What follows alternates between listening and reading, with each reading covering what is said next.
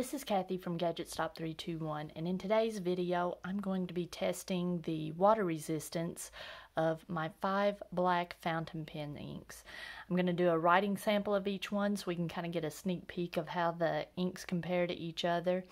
Then I'm going to take this sheet of Maramon Namosini paper and put it in some water.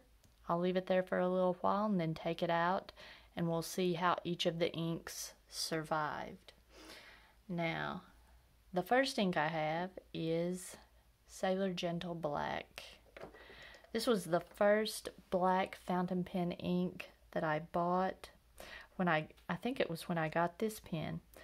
I didn't have a converter for it, so I went ahead and used the ink cartridge that came with it.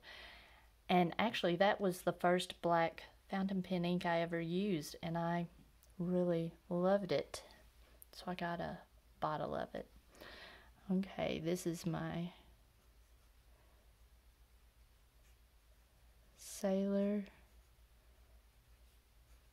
Pro Gear Slim with a fine nib, and this is Sailor Jentle Black.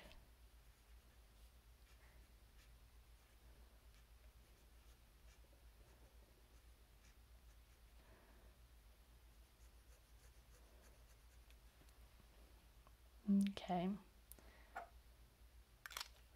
a nice black ink. The next 4 ink samples that I've gotten, the next one is Aurora Black, and I've got it in my Platinum 3776 with a fine nib.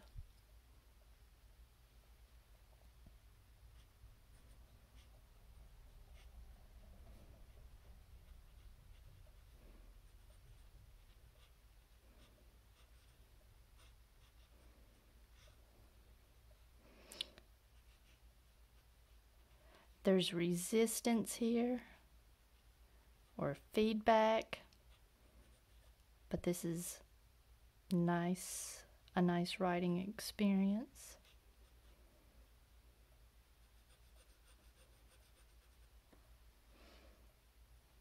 Okay.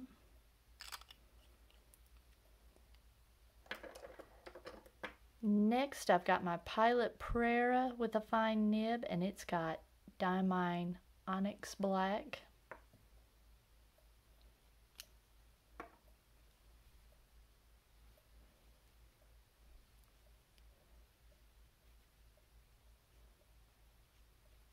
After writing with the Sailor and the Platinum, this Pilot Prera is very smooth.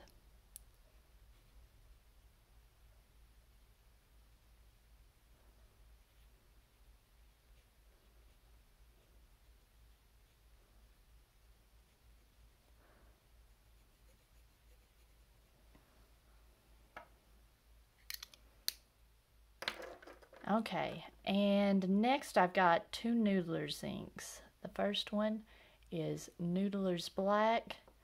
I've got it in my Pilot 78G Plus, the demonstrator.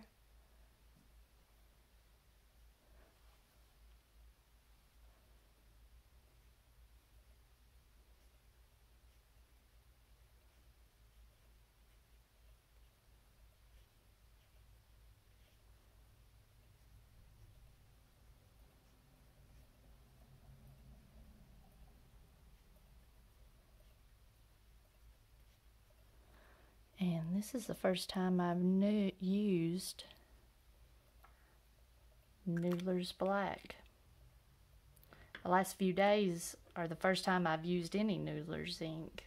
And next I've got Noodler's X Feather, and it's also in a Pilot 78G with a fine nib.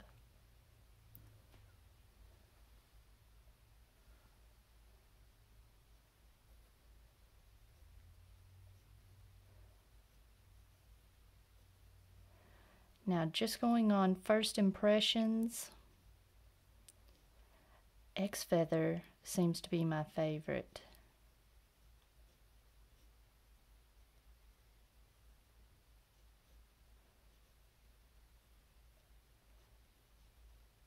But that is with very limited experience.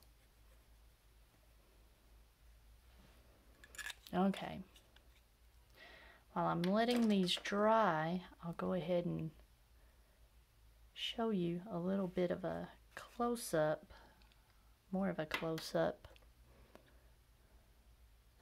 And let me see. On this Mnemosyne paper, there's not a whole lot of difference. My first writing sample that I did, just to make sure everything was writing correctly, was on Leuchtturm, and there was more of a noticeable difference. Now, Onyx Black seems to be more of a crisp line, and there's not as much of a difference. There's not hardly any noticeable difference between the Noodler's Black and the X Feather. There was a big difference on the Leuchtturm. The X Feather behaved a lot better. The Noodler's Black wanted to spread just ever so slightly. Well, on this Mnemosyne paper, they appear to be pretty equal. I'm going to pause the video for just a little bit and give this a few minutes to dry, and then we can drop it in the water. Okay, it's been a few minutes. I'm going to remove this sheet.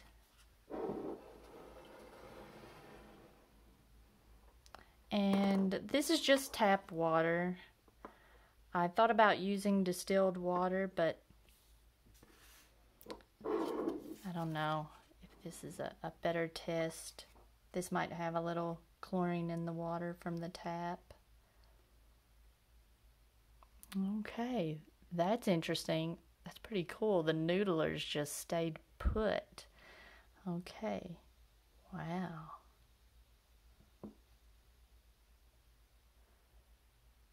That's interesting. Okay, I'm going to give that a few minutes. I'm going to pause the video again,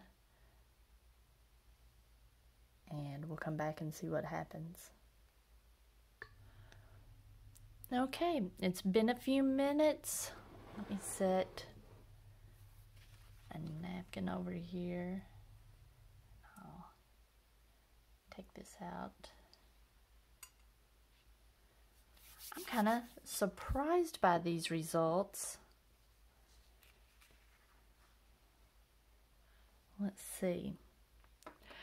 I was kind of worried about the Sailor Jentle Black and Aurora Black at first because a lot of color lifted up, but it's still very readable. The Diamine, that's strange how some of it hung around, but most of it